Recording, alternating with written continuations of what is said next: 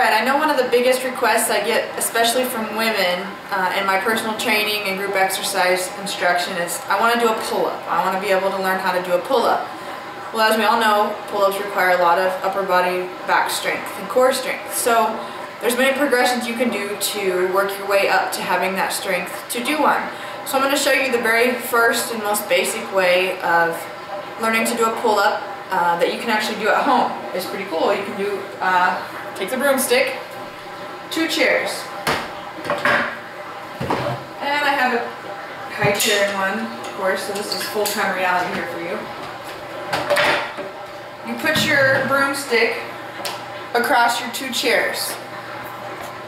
Then you curl underneath or lay down your broomstick so it's above your chest height. Put your hands on the broomstick and you pull yourself up, kind of like a sit-up.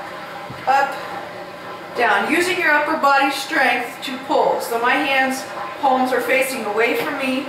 Squeeze my shoulder blades together, pull my chest to the broomstick, back down.